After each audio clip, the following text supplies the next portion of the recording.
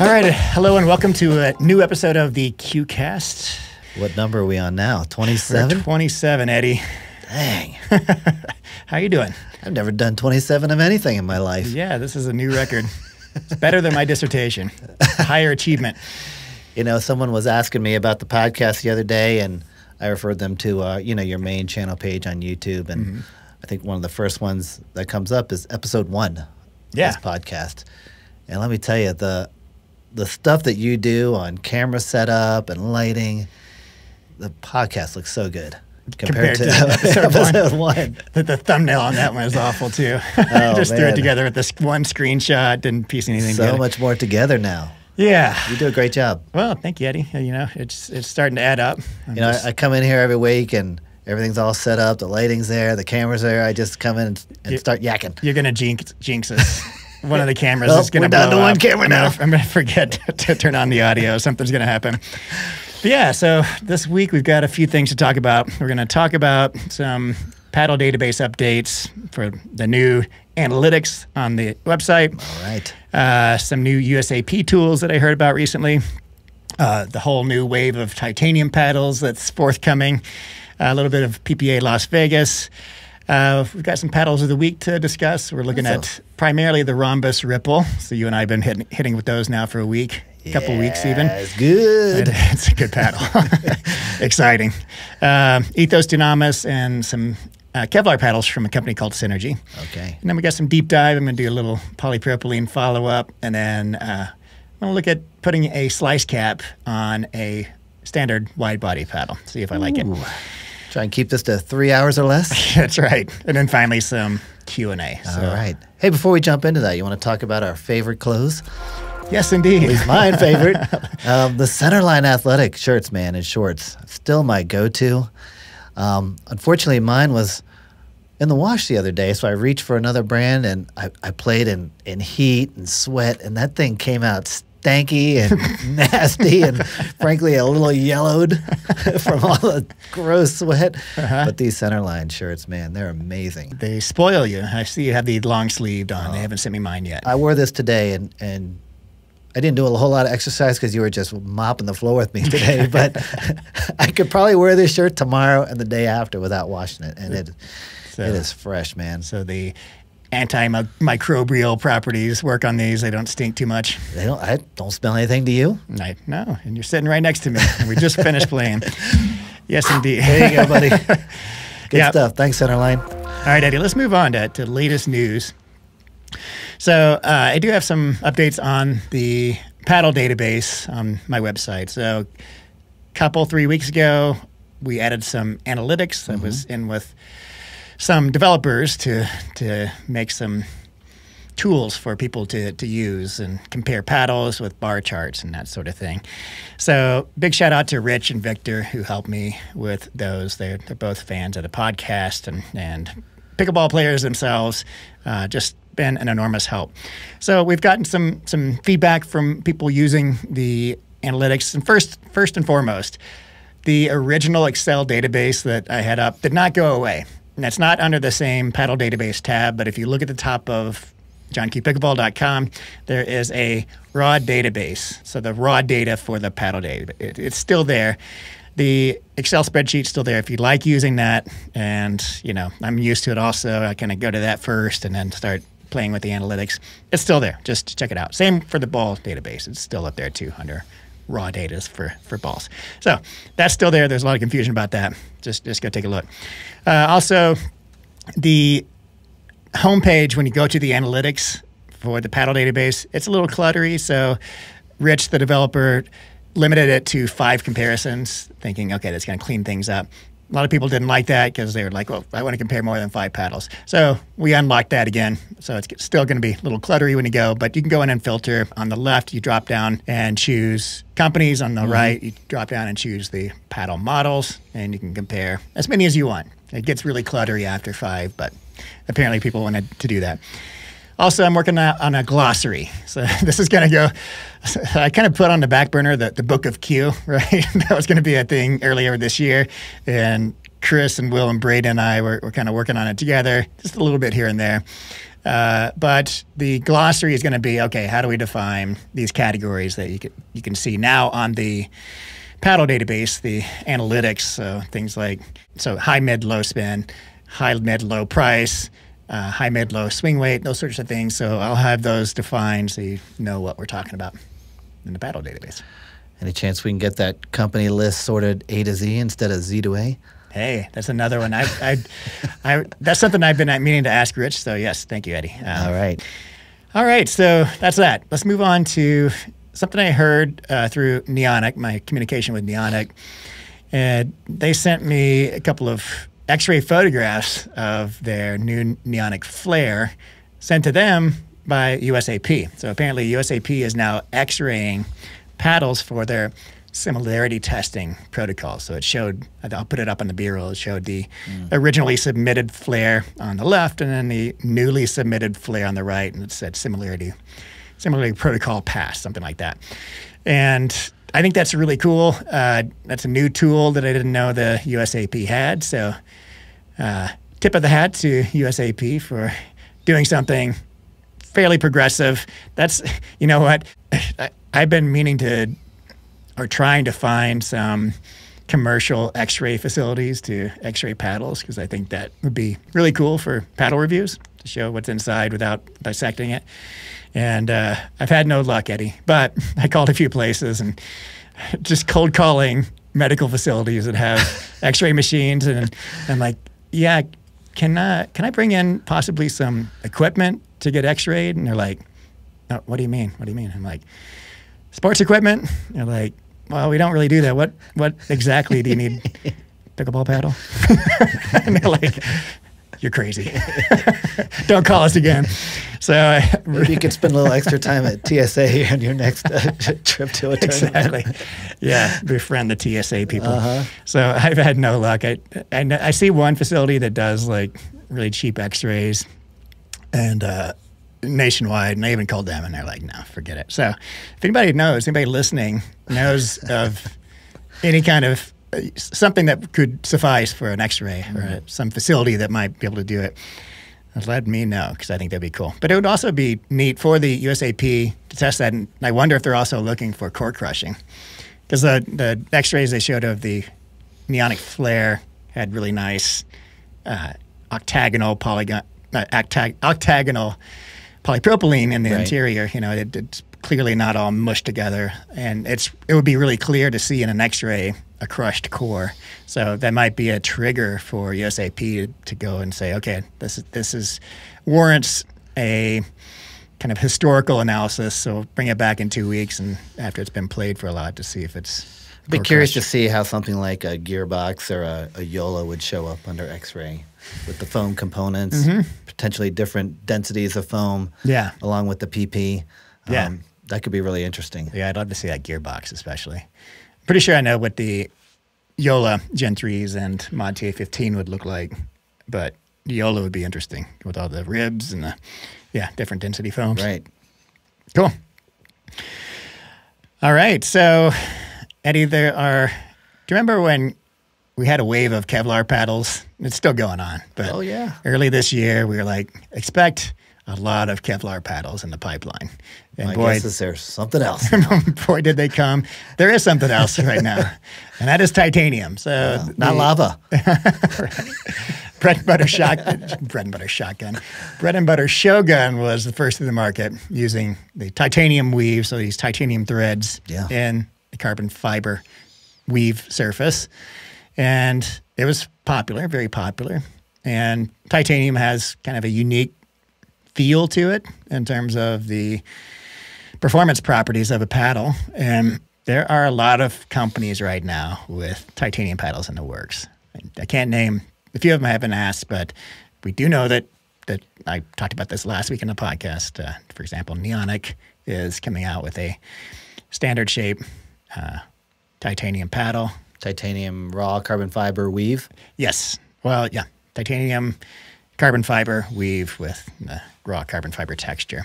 Well, the Shogun was a great start. I really enjoyed that paddle. It wasn't quite the shape that I would have liked. Right. To see some of these titanium paddles and a wide body, I think will be really interesting. Yeah. So they're coming. We will get to play with all shapes and varieties of titanium. I did ask Neonic for some details on what exactly the manufacturing process looks like for these titanium weaves, because it looks like carbon fiber 3K twill weave with one thread of titanium every row, every toe of those weaves. So I don't know if the titanium thread is woven in over and under the other toes. So did you say that you hit that paddle already? Yes, we'll hit it next time we go out together. All right. It's a good paddle.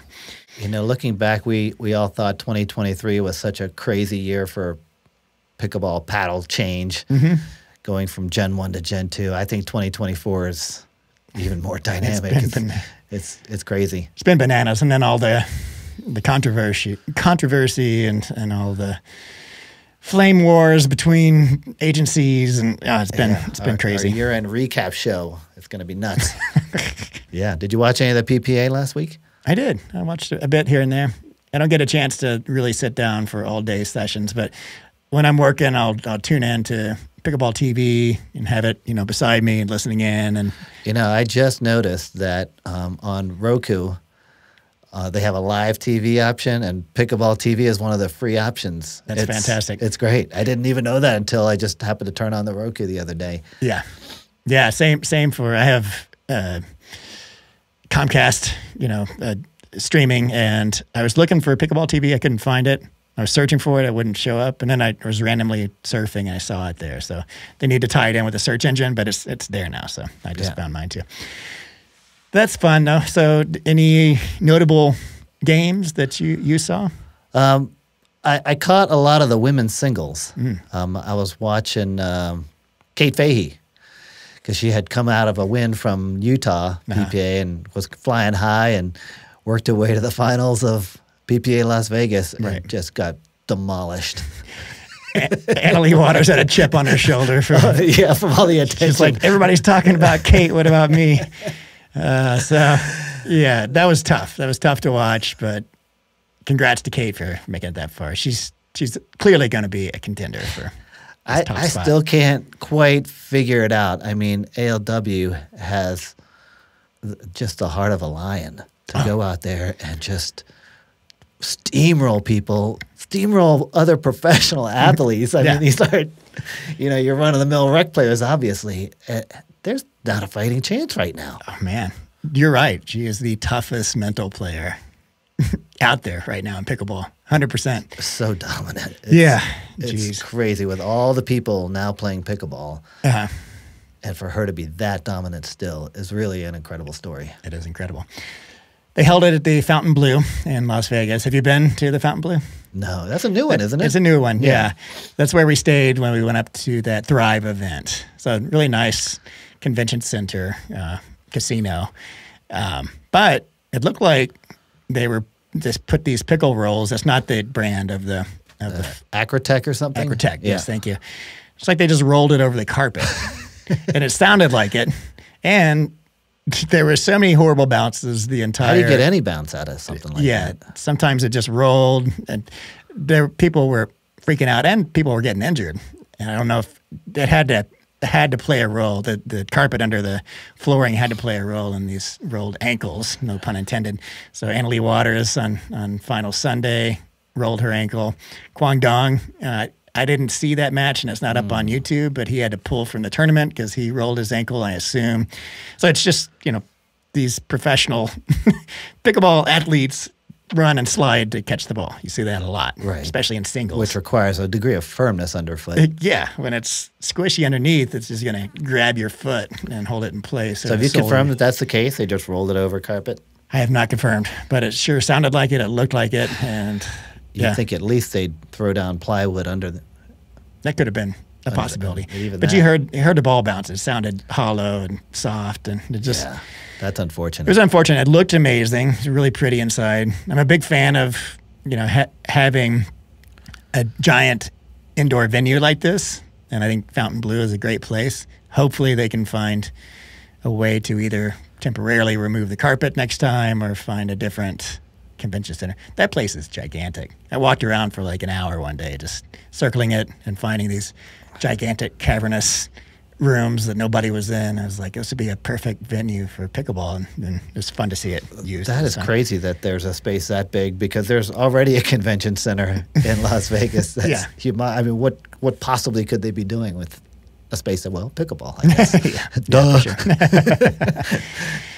All right, so I did notice, back to our core theme of gear and paddles, the Johns brothers were both playing with the 3S paddle. All right. And that was the same case as the prior tournament, although Ben Johns seems to have used it the entire tournament here in Las Vegas versus just a couple of games here and there on the previous tournament.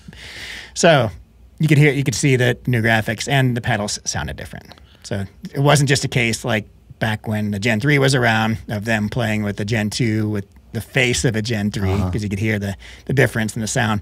The sound of these was clearly the propulsion core. Thank you. Yeah, so it's clearly a propulsion core. And again, big question, is this 3S the same as the Gen 3, same as the Mod TA15? Rumor has it that it's a more muted version, but you haven't gotten those yet, have you? Haven't gotten it. Okay. Yolo's going to send it to me this week. So Ben was playing with the Perseus shape? Ben with the Perseus shape, Collin with his color scheme, Scorpius. Although there was the first game of one of their matches, it was the same color scheme for Collin, but it sure looked like either a hybrid shape or an elongated shape. And I kept pausing the video and taking a closer look, and I couldn't get like quite a perfect still shot. And then the second game, it looked like a standard Scorpius. So maybe he's testing out a hybrid shape. They didn't quite look as elongated as the Perseus, but it definitely looked longer. So I don't know. Or it could be just my bad eyes or my imagination. But did you see? I'm surprised that Memes of Pickleball didn't do something with this match. But so the Johns brothers were playing Johnny Pickleball and Luke Wasson in the round of 32.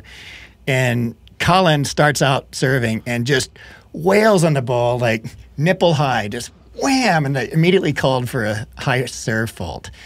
And so he doesn't argue, sends it back. And the whole time, Collin was just going aggro with the serves and his play style, and Ben was going aggro. There were like 2 double faults by the Johns brothers in that match, where both of them, either Collin got called for serving high, and then Ben hit it long, or vice versa. So it was bananas. And then, so really aggressive gameplay from CJ, and they finished the match where Ben hits a hard drive and Collin cleans it up with a shake and bake. So Collin bakes the final point, and they win the match. And I was like, what is going on? And then the most hilarious part was the interview afterwards. So Dave Fleming asking John, like immediately he was like, what was up with the serves? And they both start laughing, and they're like, this is our new aggressive play style. And then Dave mentioned, he was asking Ben, he was like, what did you think when Collin finished up the point with a shake and bake? And Ben said something like, oh, that's an elite athlete right there. I had a vision of this elite athletic form in front of me. It was just hilarious. They're both in on the joke, but clearly he's just being sarcastic, because I think neither one of them thinks that they're top athletes. Like Ben has actually mentioned that before. Clearly he's athletic, but he doesn't think he compares to like elite athletes in basketball, football, et cetera, et cetera. And it's just, I thought it was funny because you could tell they were just like, screw it, man. If people are going to come out of the gates hot with us, we're going to give it back to them. Hey, they got a sense of humor too, finally. Yeah, I like it. That's cool. It was fun to see him. I didn't see that. I have to backtrack on that one. It was fun to see him laugh and have a little fun. Although they did get eliminated in the quarterfinals from Riley and Alshon. Did you see that one? Yeah, I did see that one. But had to feel good for Riley also. They've had a long-term rivalry he has with the Johns brothers. So for him to... Where are they now in terms of tournament wins for the year? They had 500? Who? The Johns brothers. I don't know. I don't know the score. But they are... I mean, they've lost a lot this year. Collin, not happy. He's becoming increasingly bitter and angry at the net and the balls. Well, have you noticed that? All the chatter is when are they going to move on? What's that? Oh, yeah. When is Ben going to find a new partner? Yeah, we'll see if it happens. I'm sure if they continue this record, it's bound to happen. Right. Gabe and Andre take gold again for the second time in a row. That's incredible. For men's doubles. Good on them. That's all I want to talk about. What do you think of these indoor tournaments? I mean, you mentioned that you thought it was kind of cool to have a big venue like that. Yeah. Have you ever played in an indoor tournament? I like playing indoor tournaments as long as the lighting is good. Yeah, that's always a factor, right? Yeah. And I've always thought that they don't look as good on TV as outdoor. There's a certain pop, and the sunsets and sunrises, and even midday sun just makes the tournament look better. It's a better looking product. But it was looking pretty good on Looked dark to me. TV. I don't know. Yeah, a little dark, but I don't mind that. I think there's a potential for it to look better on TV, for them to do things on TV to make it look better, but it's not at that point where it looks as good as outdoor pickleball. Yeah, lighting is like the primary thing, right? Mm-hmm. I mean, it's great having all the other elements kind of taken care of. Right. But flooring, I guess, would be the number 2 thing. Yeah, As we see. They need some better flooring for sure. I mean, honestly, it doesn't matter what the brand is. You're going to get bubbles. There's just, I don't think, any way to make a flooring surface that's that large and not have some bubbles underneath, and that causes issues. Yeah. Oh, one new thing for the next tournament is they will be introducing 240 frames per second video review, so we will be able to clearly see where the ball bounces. Awesome. Yes. Let's move on to paddles of the week. Yeah. So, Eddie, you and I... This is my favorite part of the show.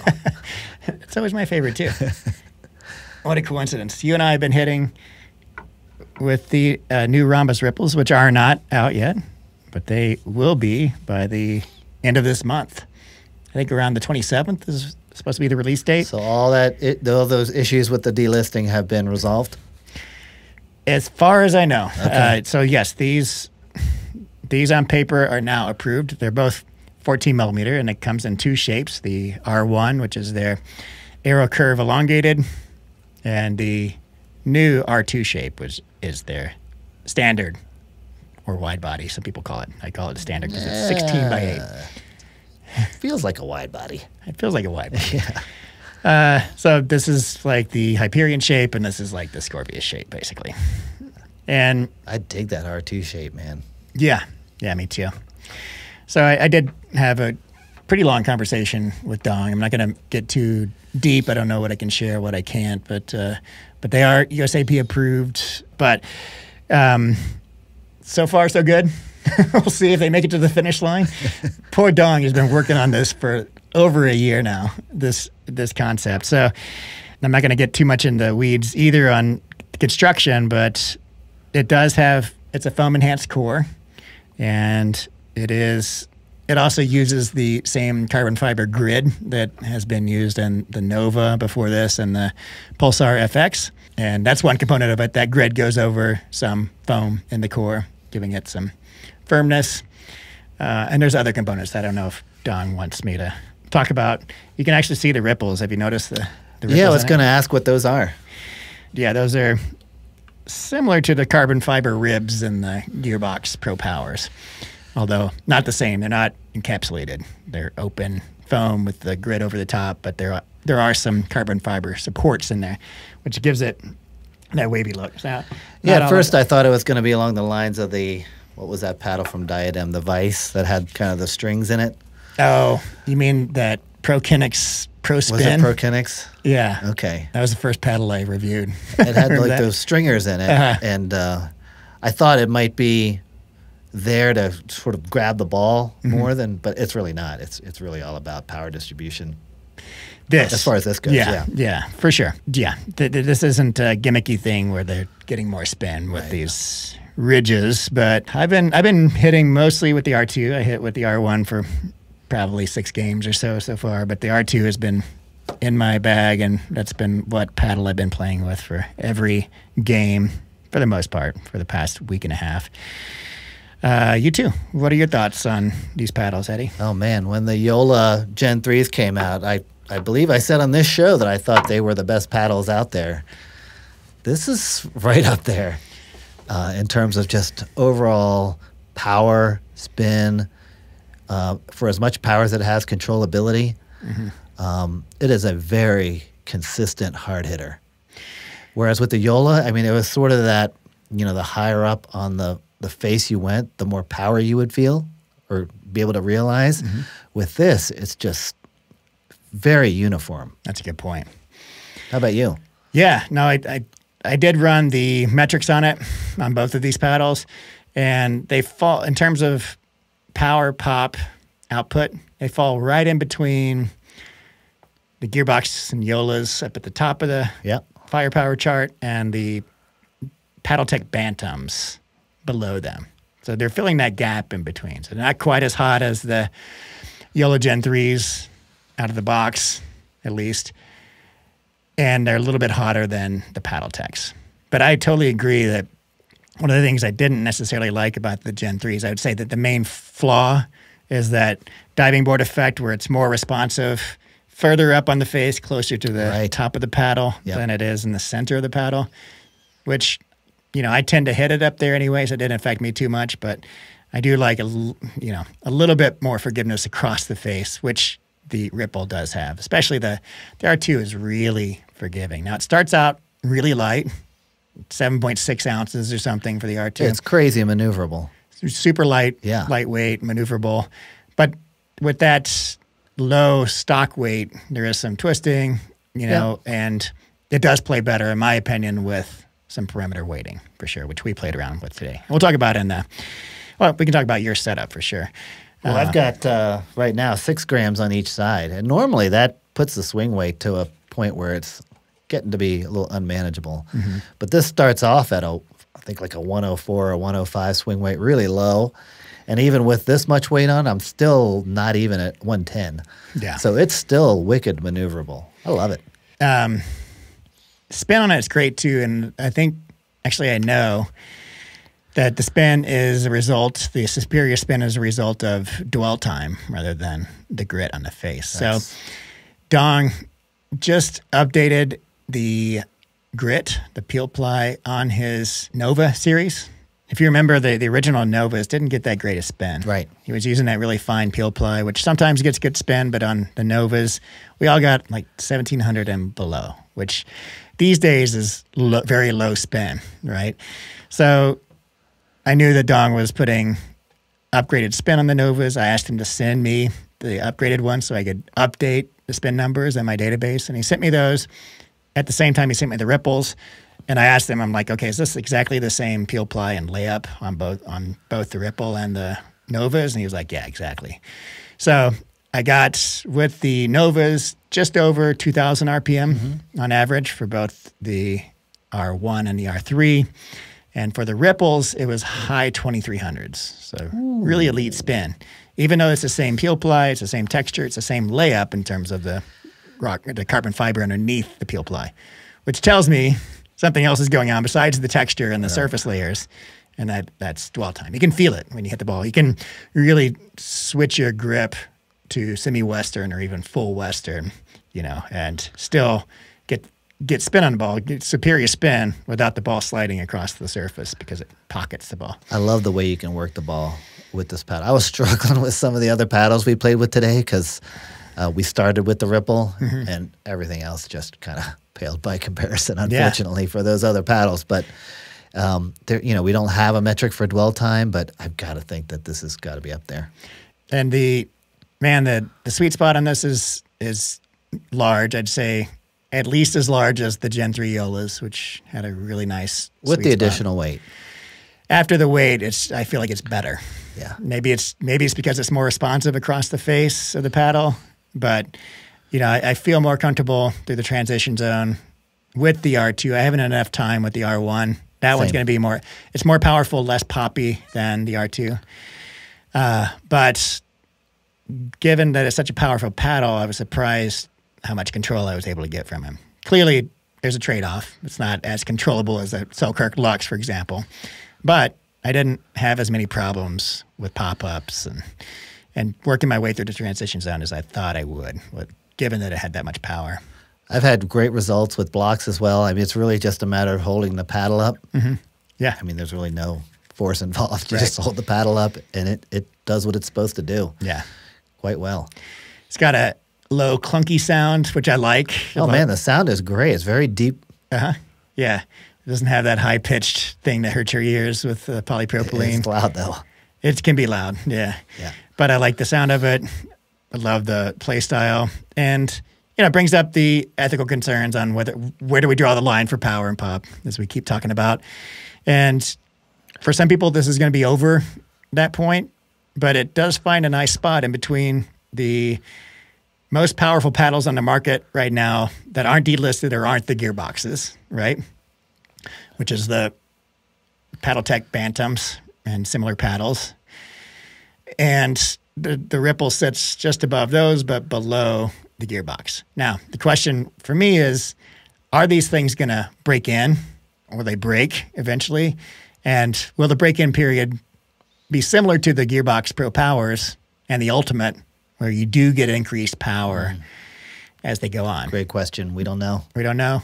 I will test for that before the review at the end of this month, for sure. This to me felt more powerful than the JOOLA Scorpius Gen 3 out of the box. Did it? Okay. But less powerful with the compared to the Gen 3 over time. Okay. So you haven't noticed increased power over time? No, I haven't. Okay. And I've been playing with it pretty solidly for a week now. Yeah. That would be nice if it did not break down and get more powerful. Because I think if it got any more powerful, then you're when you pulled it out of the box, there, then it's just going to be another ridiculous power paddle. Not ridiculous. I shouldn't say that.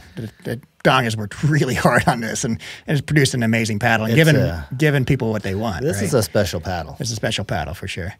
It is going to be expensive. It's $250 retail, which I think is a fair price given the R&D and the technology behind it. But just so you know, all their paddles so far have been sub 200. This one's not going to be.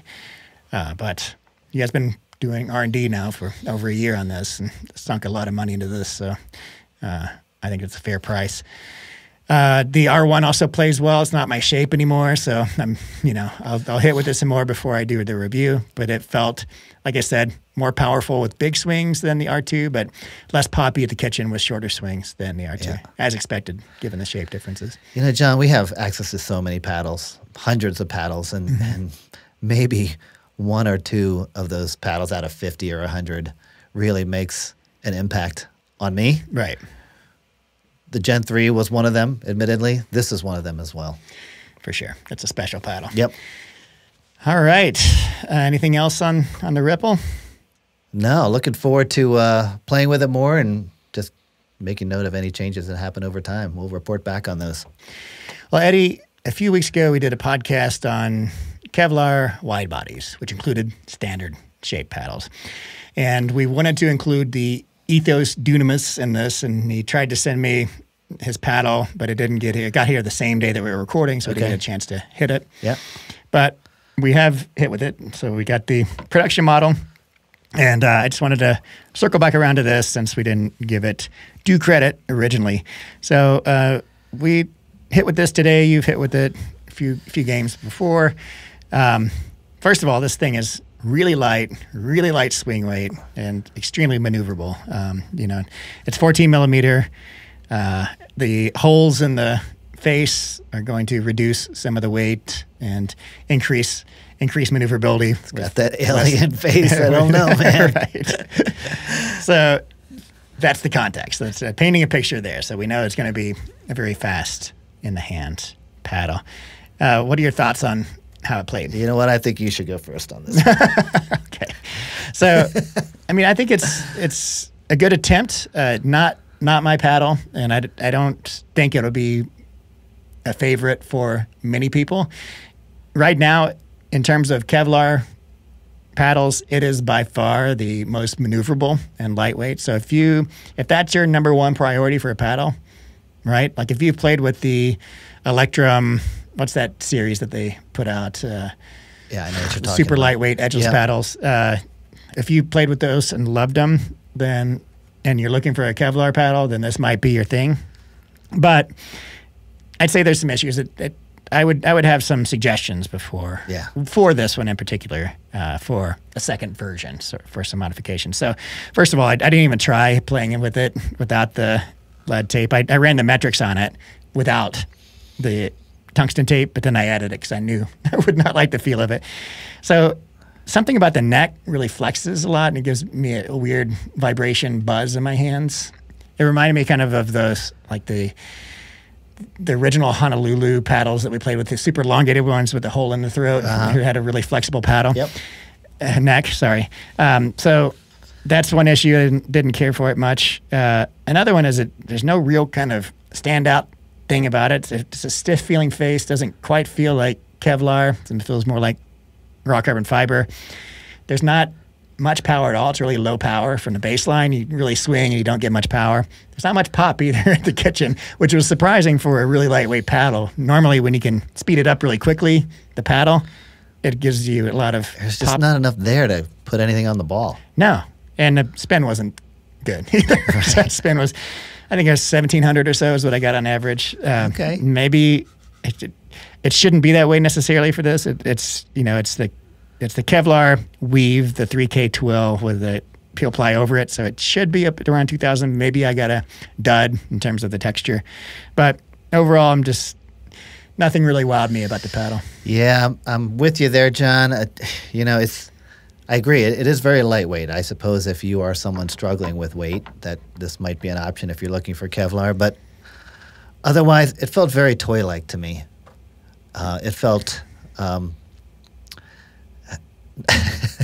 there's so many better options for a Kevlar paddle. Right. You reviewed the Monarchs. I think that's a great choice. The Jelly Bean is a great. That's not a Monarch paddle. I mean, that's not a Kevlar paddle. But for a budget paddle, yeah, $100 for that I thing. think you're in great shape. Yeah. And those don't feel like toys. They feel like athletic equipment. Yeah. I appreciate the graphics. I appreciate what they've done with kind of the look of it. I think there's some more work to do to get it there. Yeah, I think with some adjustments, it could be a good paddle. Yeah. But I never struck the ball today where I felt like, well, man, I just hit that ball really solidly. Yeah, it's true. Felt a little chintzy. Yep. All right. Well, let's move on to a new company we haven't talked about yet. And the company is new. It just went online. Their website went online a couple or 3 weeks ago. The company's called Synergy. And they do have a subscription-based model if you choose to use that, or you can buy the paddles outright. So this is... Wait, a subscription to what? Just a new paddle? Once in a while, periodically, whatever that is? Yeah, so their subscription model, I should have wrote it all down, but basically you pay, I think it's $30 a month, maybe $39. I think it's $30. And with that, you get a new premium paddle every 6 months. You get 4 pickleballs, 4 balls every month. And I think they have a whole selection of clothes and bags and stuff. You get a 20% discount on all the rest of the stuff. So basically you're paying, what does that work out to? 30 times 6. 180. 180 for a paddle every 6 months. And the paddles, if you don't use the subscription, cost $200. And you can get a 10% discount with the code. So, and there are a lot of selection of paddles. They have, I think, 6 models in their lineup, maybe 8. So there's Kevlar paddles, which we'll talk about today. There's raw carbon fiber and different shapes and thicknesses and that sort of thing. So I don't know that would work for me. Maybe there are some people out there, but I'm not the type of I don't think I've ever bought the same paddle repeatedly. Right. Or even more than once, for that matter. Right. And not just because I'm in this space, but even before all this, the technological advancement in paddles is such that I don't think you would ever want to buy the same paddle. Yeah, I mean, to be fair to them, they're not going to be having the same paddles forever. They'll innovate, but you and I are on the same page. Like, does not appeal to me to do any subscription-based model for paddles. No. But it appeals to some people, I'm sure. The only thing that I might consider a subscription for would be balls. Yeah. So we did play with the balls. We should talk about those before. Overgrips. What's that? And overgrips. Because I seem to go through a lot of those. Right. And lead. Yeah. Not lead. Tungsten. But let's talk about the ball. So given that it is part of the subscription, you do get 4 balls per month if you're on the subscription. We played with it today. I thought it played okay. I'd say it plays similar to a Franklin. You felt it was a little stiffer than a Franklin, maybe a little harder. I would say more along the lines of Vulcan. Okay. I did notice a little bit of out of roundness after we played some really hard points, but not to the. You could see it, some little tiny little out of flipping round. the ball in the air, I couldn't see anything. Yeah, it was really subtle. It didn't take any bad hops because of the out of round, like the Vulcan, or even the Selkirk, new Selkirk balls. So overall, I felt like the ball was decent. I'd play with it if I was on the subscription. It plays similar to other top tier balls. What did you think of the paddles themselves? So we had two varieties today. We were talking about only their Kevlar paddles. So the first one is their Royale, which is a 16 millimeter hybrid carbon fiber Kevlar weave. So it's this 3K twill cloth with a peel ply over the top for the raw texture. I like the colors. This is an elongated shape. It's a very heavy paddle. I think the swing weight on this is like 128, maybe 126. So somewhere in that really, really high percentile range. I noticed that a lot, especially coming from the Ronbus R2 Ripple, right. Which has like 100 with weight, 113. Two extremes right there. Two extremes. With the extra weight, there's some perks. There's a lot of plow through with this paddle. There's decent power from the baseline, not a lot of pop at all at the kitchen. So it does match its name, its control paddle. In that sense, it's a fairly decent control paddle. I don't think it's going to be for most people because of the heavy swing weight. I felt so slow with this paddle, like I was playing through molasses. Mm-hmm. Yeah. And for that, I was, for forehands, pushing shots to the right, backhands, pushing shots to the left, and I wasn't enjoying that aspect of it. It hits well. Yeah. Serves are great. Drives are great if you can get through that slowness. Serves and drives are great. Resets are great if you can predict where the ball's going, anticipate that. Yeah. You don't have to flip it or anything fast. But yeah, I mean, it plays well for what it is, an elongated, heavier paddle. But like I said, I think most people are trending toward lighter weight paddles. So, speaking of trends, there's a trend for some manufacturers out there where they are slapping their logo on paddles way too many times. I think the word synergy or some version of it shows up on this paddle like 14 times. You're right. I didn't notice that. It's just too much. It's on the rubber band. It's down here. It's on the side. It's on the top. It's just, I get it. It's synergy. All right. So this is the 13 millimeter version of their same shape. This is called the Supreme. And it is also Kevlar carbon fiber hybrid weave, which I thought was pretty cool because there's only one other Kevlar paddle on the market this thin, and that one's the Packle. There's a company called Packle.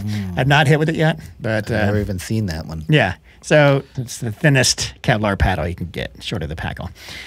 So I did like this one. So this remedies the swing weight issue. The swing weight on this is true, much more tolerable. Given the Kevlar face, it did not feel as stiff as most 13 millimeter really thin paddles do. And there's a little bit of forgiveness there. Forgiveness is the wrong word, but it's a little bit plusher than I would expect a 13 millimeter to feel like. But you do get really good pop at the kitchen with this paddle. Now, again, this isn't my shape, but I'm overlooking that. This is, I'm trying to be unbiased here. There are people that love this elongated shape. It does have a 5.5 inch handle, both of these, so it's good for 2Es. It's a little bit narrow, so the sweet spot follows that. So the sweet spot on this one I didn't mention on the Royale, really good. As you would expect with a heavy paddle, that heaviness absorbs the ball better. This one was a little more narrow, and I did add 3 grams of lead for an 8 o'clock, which helped a bit in that regard. Sweet spot's not bad, but as with any thinner paddle, sweet spot's going to be a little bit smaller. But I like this one. I thought it hit pretty well. For a Kevlar paddle, it played kind of unique because of that thinness, that really poppiness. There's a lot of offensive option at the kitchen with it. From the baseline, the power wasn't great. I'd say it's fair power, so you're not missing too much in terms of the power, but that's not a strength. Pop is a strength. But overall, of the two, I would definitely prefer this one. I think this is going to appeal to a broader audience. I would agree with you as far as the kitchen play goes. It's a great blockers paddle. For me, I didn't feel a whole lot of plushness with it. It felt very stiff and hard to me. Okay. I was not able to work the ball as well with this paddle as with the Royale 16 millimeter control, or obviously with the Ripple. It felt like balls were hitting this paddle and just jumping off the face with very little dwell time. Yeah. And for me, I need to be able to work the ball with topspin, with whatever, and I just wasn't able to get it with this. But those blocks, man, it's point and shoot. Wherever that ball is coming in, it's going to come back at the same angle very quickly. Yeah, I noticed we talked about this during the game. Like, you weren't getting this topspin that you usually get with your stroke. I measured the stats on both of these, and both of them got really good spin. 14, I haven't crunched the numbers yet and averaged them. But the 16 definitely got better spin. I was seeing some 2400s in the grouping. So I imagine the spin's going to be 22, 2300. That doesn't surprise me. Maybe. 14 felt a little lower. I was seeing mostly like 2100s in there. But that's still a pretty decent amount of spin. But yeah, I noticed also the 14 doesn't pocket the ball as much as the 16, and you're not getting as much spin, quite as much with the 14. But yeah, that was affecting your technique for whatever reason, more than mine. So that is something to be aware. Your technique was just better today, John. This is one of the only days I was competitive with you. It's because you're injured. Oh, just fighting some foot issues here, making me crazy. Bust out that red light.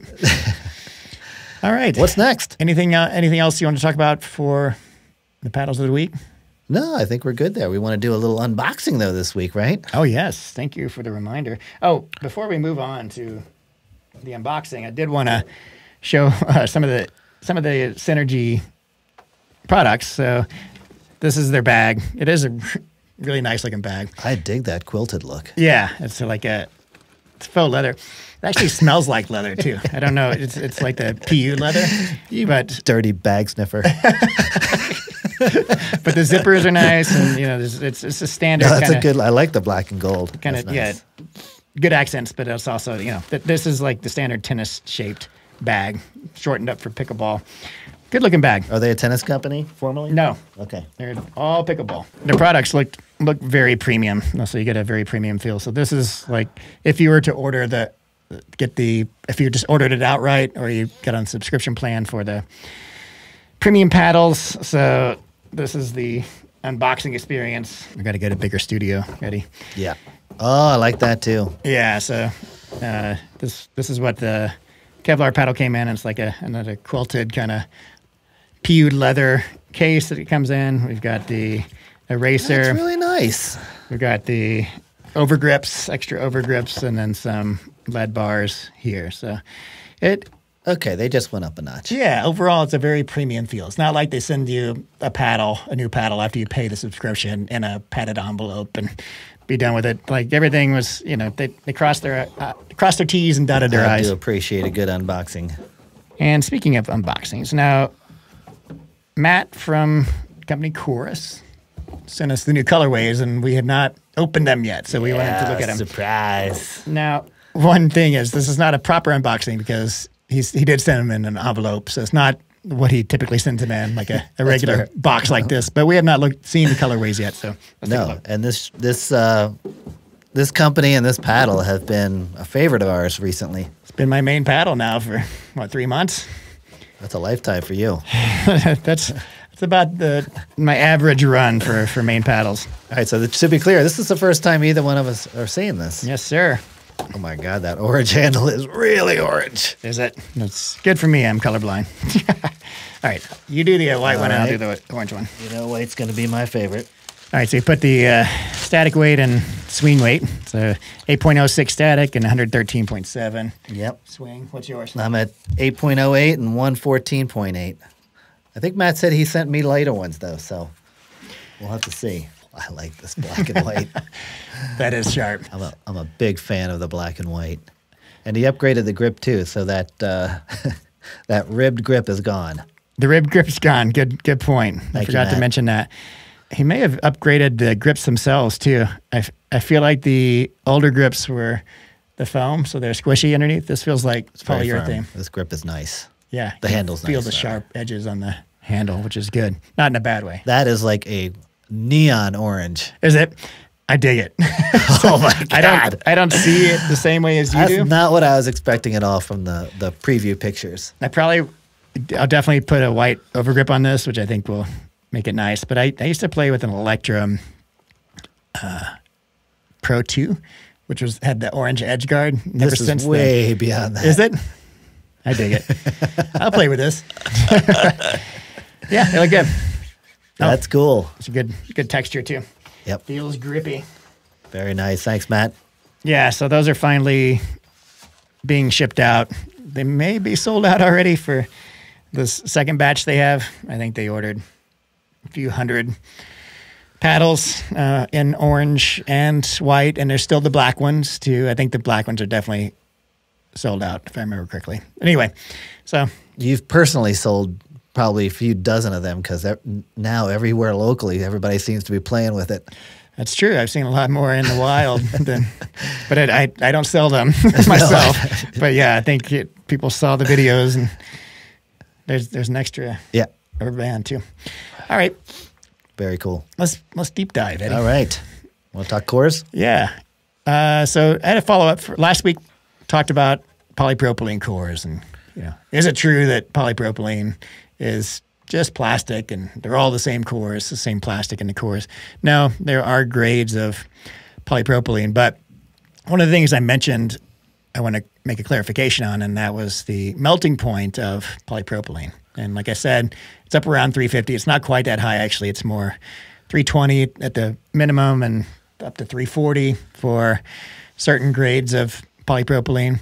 But I don't want to mislead people in thinking, okay, that's the temperature they thermoform paddles at. So they stick it in a mold and bring the oven up to 320. No, that's the point where the plastic actually turns to liquid, right? The melting point, proper melting point. So it turns out that you can work with the polypropylene up to about 180 degrees Fahrenheit before it loses its integrity. So presumably the ovens are no greater than 180 degrees Fahrenheit when they are thermoforming paddles. And that might have been an issue, people pushing the temperature too much, which created... So that's a permanent loss of integrity? I don't know. That's what, on some of the spec sheets I looked at for polypropylene, and shout out to Nam from Carbon. He reached out to me with some information about this. He saw the pod last week and was like, hey, the temperature of actually baking for thermoforming is much lower than the melting point. So we talked about it, and he sent me some spec sheets, and it said use up to 180 degrees for this polypropylene in thermoforming. So, but yeah, there is some variation in terms of heat tolerance for polypropylene. So perfectly isotactic polypropylene has a melting point of 340, which is the highest. And I don't know exactly what isotactic is. It has something to do with like the regularity of the repeating units within the polypropylene, within the polymer. So the more regular the polypropylene, the higher melting point and higher heat tolerance it has. But regardless, there are grades, and that's something. There are grades in terms of heat tolerance, grades in terms of density. There's virgin polypropylene, like olive oil. So polypropylene, one of the benefits of it is it's highly recyclable. You melt it down and you can use it again and again and again. But it also, over time, loses its integrity. So similar to like extra virgin olive oil, there's virgin grade polypropylene, right? So there's grades in terms of, is it first use or recycled? There's grades in terms of density, grades in terms of shear strength. So what do consumers make of all this, or does it even matter? It does, I mean, most people aren't going to care, but I think it's worth noting that these grades exist, and hopefully there'll be, I don't want to say transparency, because it's not like paddle companies are hiding it from us necessarily, but there's jargon that paddle companies use to explain their polypropylene, and I would like to see a movement away from jargon into actual specs. Like, I would love to know what the density of the polypropylene in a paddle is, together with all the other specs on the web page for that paddle. I would love to know what the heat tolerance is and what the thermoforming temperature was, you know, because all that's useful information. So similar to how paddle companies advertise the grade of carbon fiber or Kevlar, I think it would be great to start talking about grades of polypropylene. But you're right. We barely even know like the spacing of polypropylene within the core. Right. And or the cell size. Right. Well, that's what I meant. Yeah. Yeah. Yeah. I mean, sometimes companies will say small cell, but they don't mention the millimeters, you know. Sometimes they do, but mostly not. So yeah, I think that's all important information. And even though it might be overkill for most consumers, I think there's a fair chunk of us out there that would like to know. If that translates into performance somehow, or durability, yeah. More likely. Definitely performance on density and cell size and that sort of thing. There's a big performance difference. So I think we're seeing it already in terms of how the paddle techs play and engage. They have these Gen 1 cores that are not thermoformed, but they hit like trucks. Yeah. And they sound different, and that's the grade of the polypropylene inside. So, you know, I think there's an interest in that, clearly. There's a benefit also to not thermoforming, because thermoforming has its issues with core crushing and you know, core breaking eventually. So, yeah, I think it'd be useful to start talking about, for paddle companies to start telling us more about their cores. One more deep dive topic.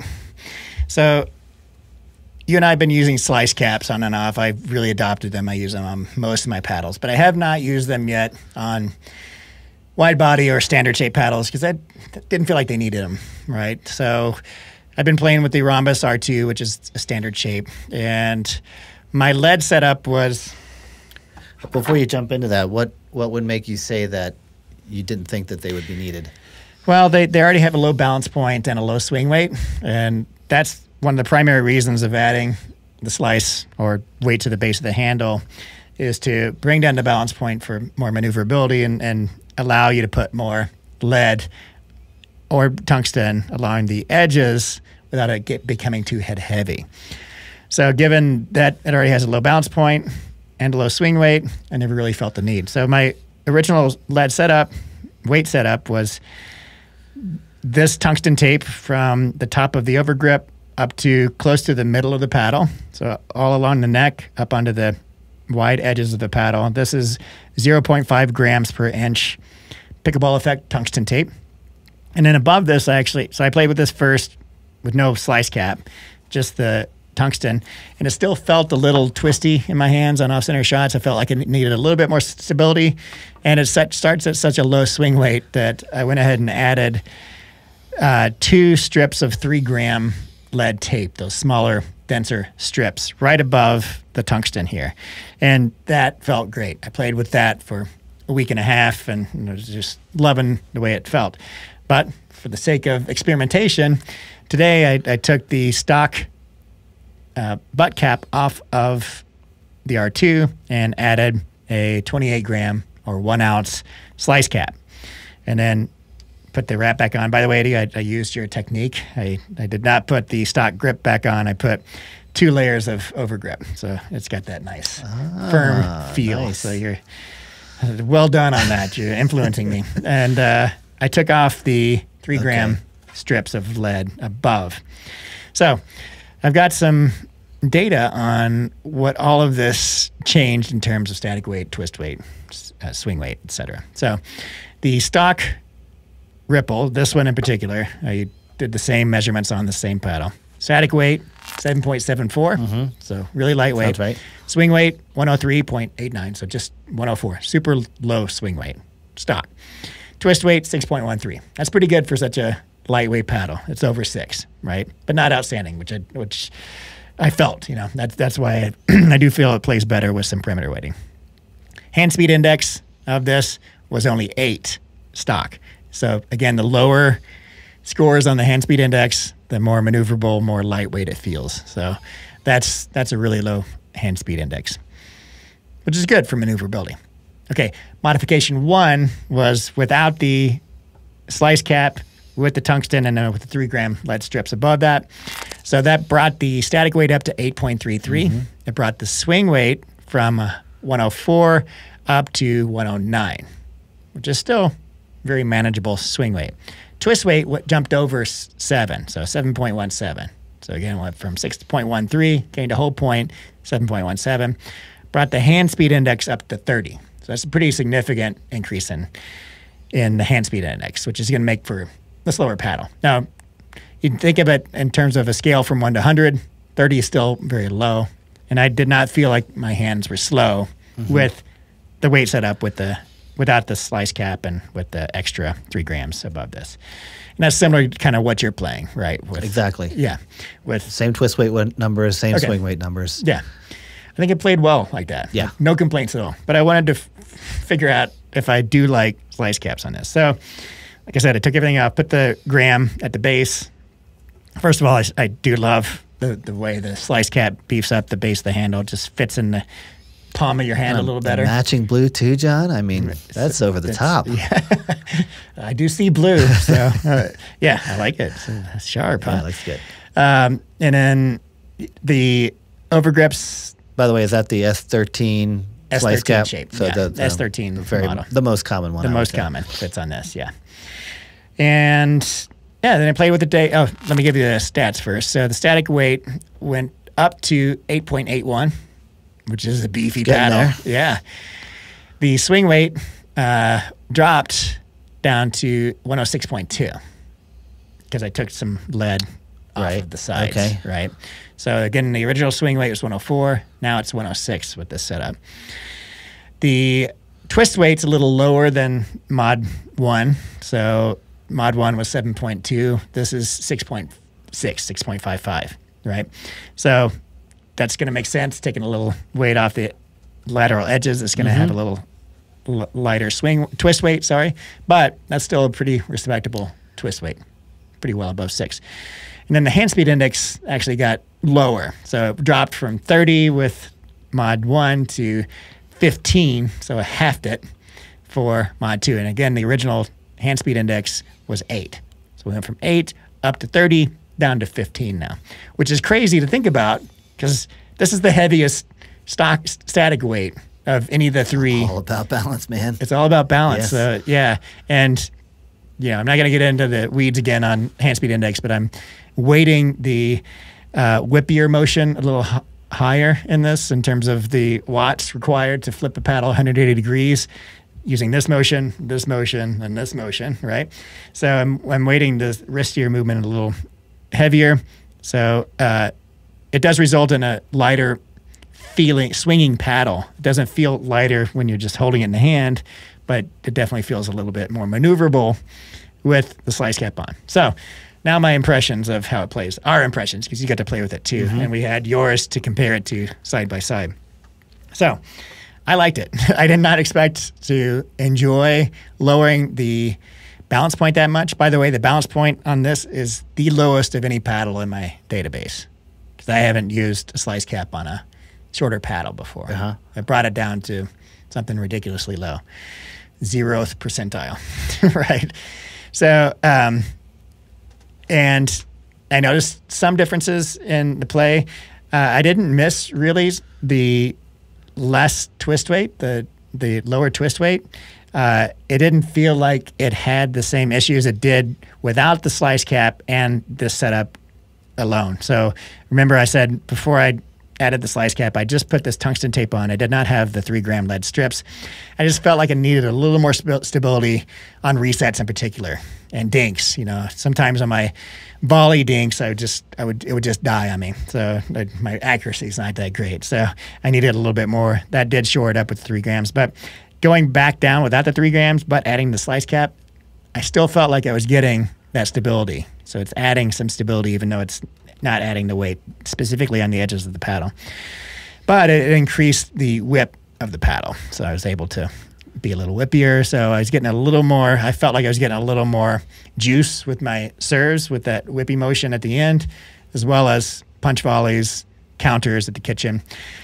I wouldn't say yet that I would prefer this over without the cap and the weight here. It's up for debate for me right now. I'm going to continue playing with this for another couple of weeks, and I'll give you some updates as we go. But I was surprised how much I liked it today, playing 4 or 5 games with it compared to yours. What are your thoughts, Eddie? I'm still waiting to make judgment on that particular setup.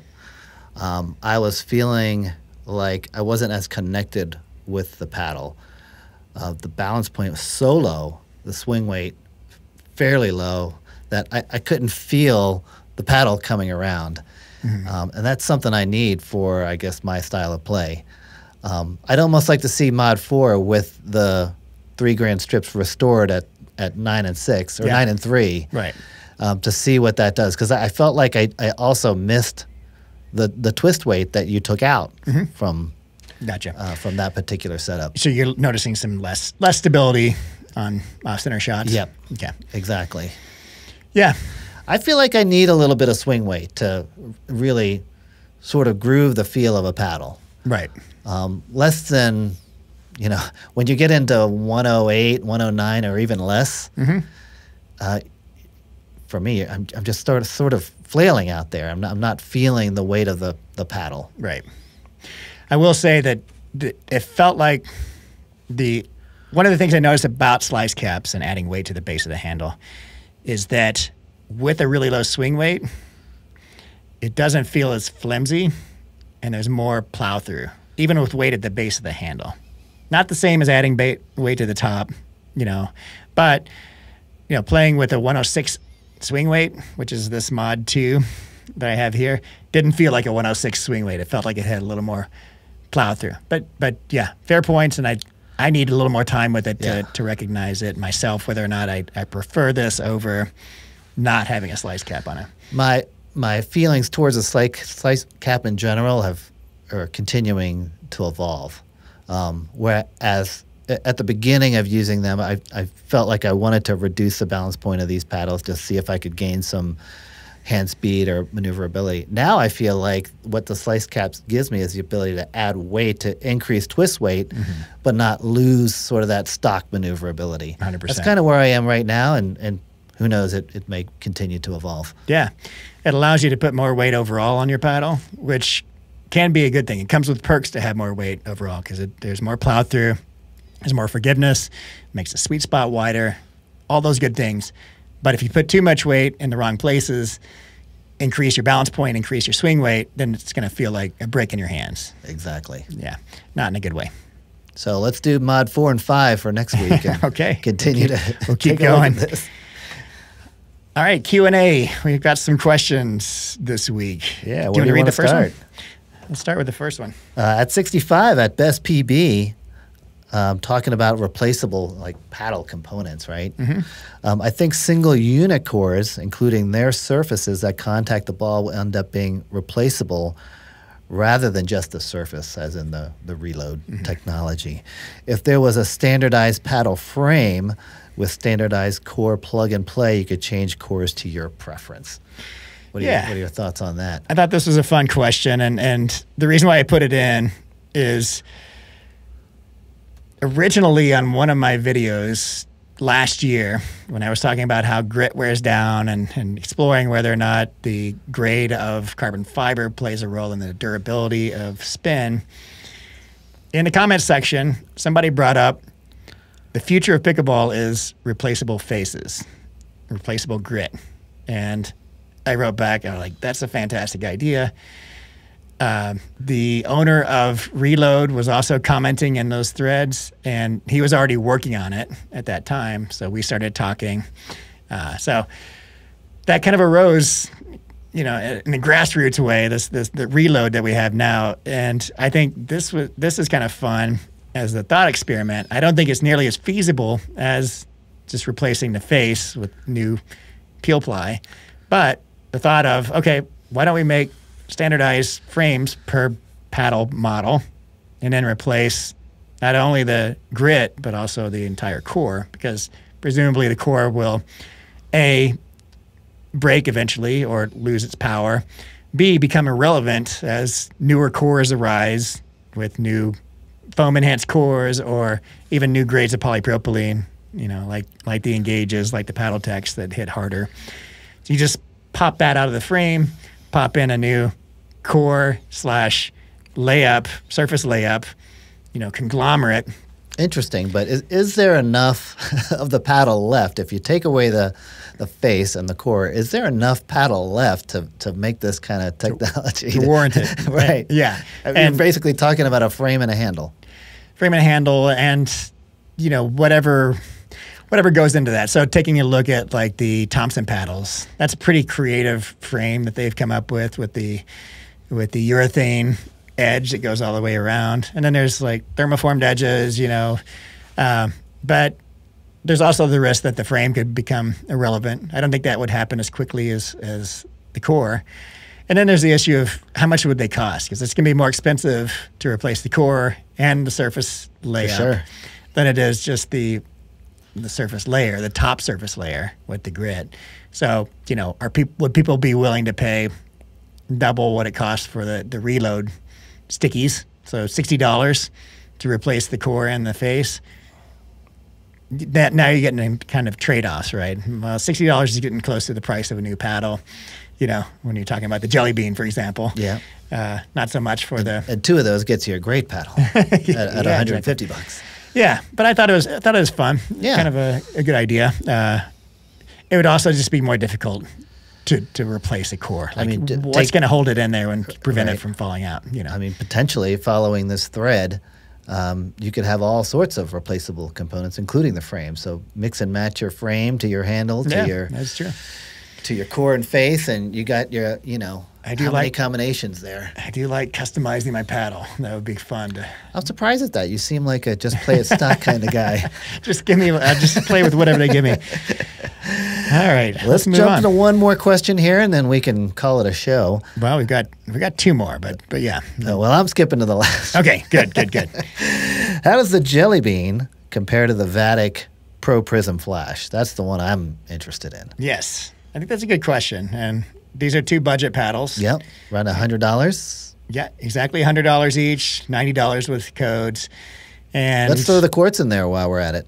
Yeah, I don't have enough time with the quartz yet, but definitely I think these two are comparable. Well, the quartz is a Gen 1, first of all, so there's no edge foam. I'm thinking budget here, though. Yeah, these are the Jelly Bean and the Vatic Prism Flash are both Gen 1.5 with the edge foam. Mm-hmm.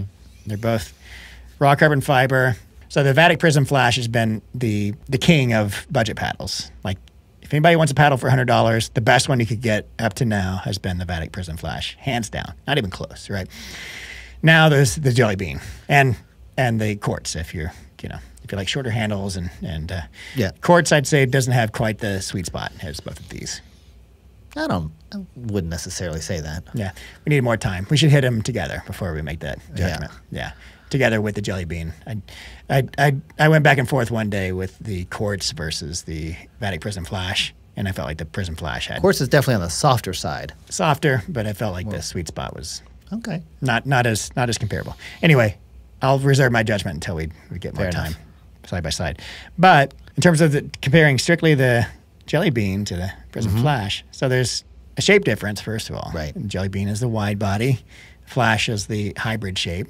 So the Flash is going to have a little bit more leverage because it's longer, presumably a little bit more power, versus the Jelly Bean, which is going to have a wider sweet spot, more forgiveness. But the Jelly Bean also has a layer of fiberglass in it. A little extra zing. A little extra zing. So in the layup, I think it's the third layer down, is fiberglass. Now, after I saw this question, I looked up my metrics. I do have power and pop and spin metrics on these. And they're really close. Spin is almost identical, 2100 something on each, so really good spin. Power, the Vatic Prism Flash edges out the Jelly Bean in power, but slightly, and then vice versa for pop. Jelly Bean has more pop than the Vatic Prism Flash. So overall, I'd say really comparable. If you want the widest sweet spot, the biggest sweet spot possible, it's Jelly Bean. If you want more pop, it's Jelly Bean. If you want slightly more power, it's Vatic Prism Flash. Or if you just like that shape better than the wide body. So which one are you taking to the court tomorrow? Oh, if I had a choice between the two, I'd go Jelly Bean. Same. Yeah. Yeah, I think it's just that one, well, couple extra little things, you know, the wide body shape together with the long handle, which gives it more leverage. A, B, the fiberglass layer in there also gives it a little more oomph. It's just like, wow, this is super control oriented paddle with a little bit of defensive power, which is a good spot to be in for a $100 paddle. Nice evaluation. There we have it. All right. That's all. We're at the end, Eddie. 27 podcasts down. Yeah. You want to close on anything? Any pithy thoughts? No, I'm happy to be back. It's been a couple weeks. Yeah, it's true. My son was here for a visit. Uh-huh. People missed you, Eddie. I saw some comments. Oh, that's really nice. Last week. That's really nice. I missed some Eddie.